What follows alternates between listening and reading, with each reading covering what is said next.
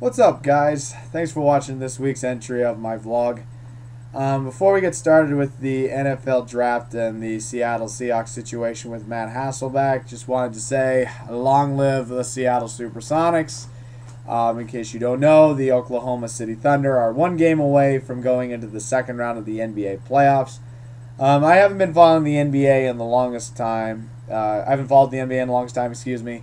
But I know a lot of people who do, and I've said it once, but it was a very long time ago. Seattle's deadliest sports secret is we hate the NBA, but we still care. We still care about the NBA.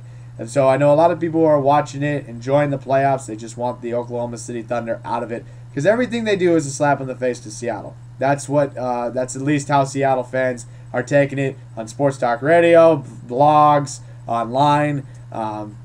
So, like I said, Oklahoma City Thunder, go down as soon as possible. So go Nuggets, go Trailblazers, Dallas, Orlando, Atlanta, Lakers, Celtics, Heat, who cares? Thunderbirds, the Thunder have to go down. Okay, so now let's talk about the NFL draft and the Seattle Seahawks. Now, I started this vlog around the NFL draft last year, and so I was, brand new to this whole broadcasting and YouTube thing. And so if you would like to hear what I think of the overall draft and why I don't do a mock draft and why I don't watch it, the link's below. So go ahead and check that out if you would like to. So as far as the Seattle Seahawks goes, I'm not going to name any names this year because I don't follow the NFL draft as much as I had to the previous 3 years when I was doing sports talk radio. But I will say this. I am happy with the 25th pick overall. I know a lot of Seattle. I mean, there's a little bit of controversy with the Seattle Seahawks being 8-10, finishing the year with an 8-10 record if you count the postseason. And that being said, they actually had an opportunity if they lost to the Rams in the last game of the season to get the number 14th pick overall in the NFL draft. And I am fine with the 25th pick because if you are celebrating high draft picks, 9 times out of 10, it usually means your team is not doing well. I would much rather have a playoff experience, a playoff appearance, and playoff games than high draft picks. I understand the Seahawks, we got in with a 7-9 record, so a lot of, it makes it kind of interesting this year with the 7 and 8-10 overall team having the 25th pick in the draft. But, hey, we just pulled the greatest upset in NFL history, so I'm fine with that. Now, as far as who the Seattle Seahawks should draft at number 25, I was torn with this for the longest time. I thought, if the Seahawks sign Matt Hasselbeck, re-sign Matt Hasselbeck, then I want them to go after an offensive lineman. If they don't sign Matt Hasselbeck, then you take a quarterback. But then I thought, wait a minute. It doesn't matter who is behind the offensive line at the quarterback position for the Seattle Seahawks. Why is this? Because our offensive line is very inconsistent.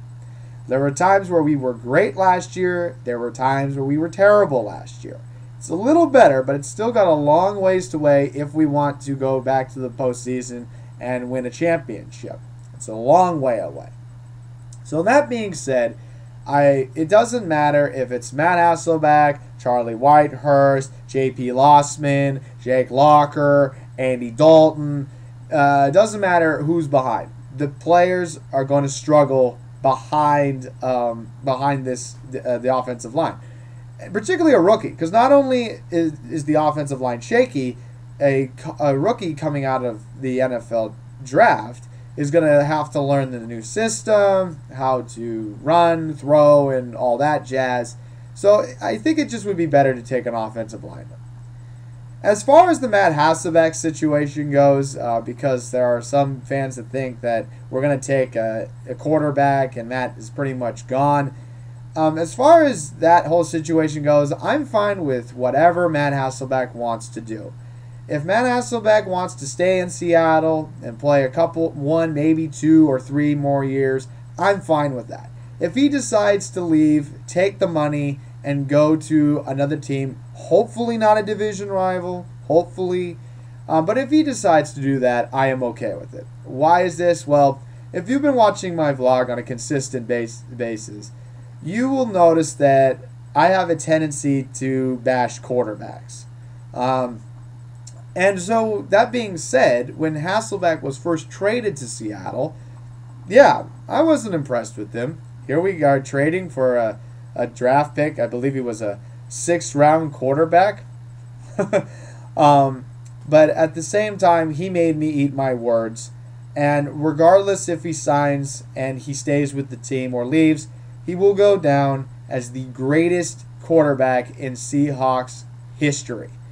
There is no other quarterback who has more passing yards, started more games, more playoff games, who has led the Seahawks to more playoff appearances than Matt Hasselbeck.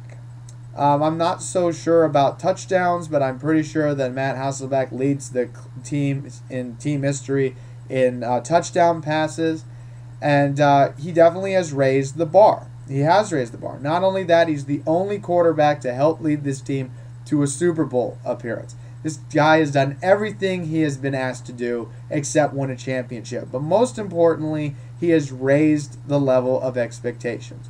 Because there are 3 big quarterbacks in Seattle Seahawks history. Jim Zorn, who started out right here. Dave Craig raised the bar a little bit more with the 1983 playoff run. And then there's Matt Hasselbeck. With all the records and with all the wins, the come from behind victories in the 4th quarter. So, because of that, I hope Matt Hasselbeck doesn't go to a division rival, or let's say the Steelers. But if he does leave, I won't be angry at him at all. He's earned the right to do what he wants. He's done everything that's asked for, and ultimately has been a great role model on the team, and I just can't stop saying enough good things about him. There are some people that think, well, he's not a particularly good guy. Look at the players who were around him, but at the same time, he's the one that has the stats. Again, most passing yards in team history. He's led the team to the most division championships in team history.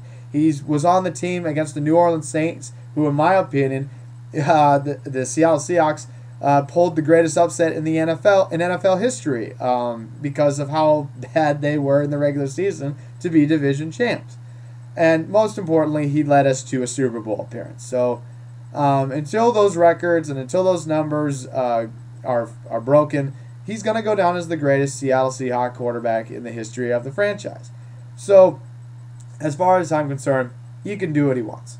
Again, feel free to watch my video that I posted last year. The link is below, about me talking about why I don't like the NFL draft. And we'll see you next time, sometime next week. We'll talk to you all later. And thanks for watching another installment of my vlog.